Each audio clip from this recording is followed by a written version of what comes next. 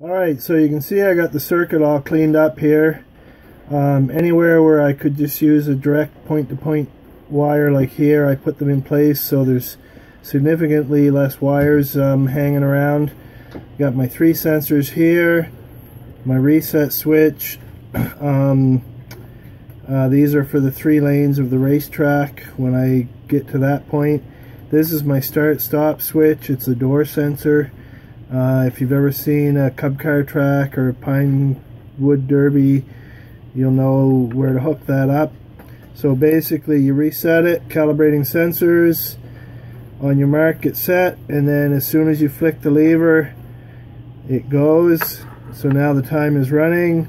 Lane 2 goes first, so it shows you lane 2. Lane 1 is next, it shows you lane 1. Lane 3 is next, shows you lane 3. And now it cycles through race results. Lane 2, 1, and 3. First place is lane 2 with his time. Second place is lane 1 with his time. Third place is lane 3 with time. So it's basically all ready to be soldered and stuff. I've got to get the stuff for soldering it and then trying it out with a track.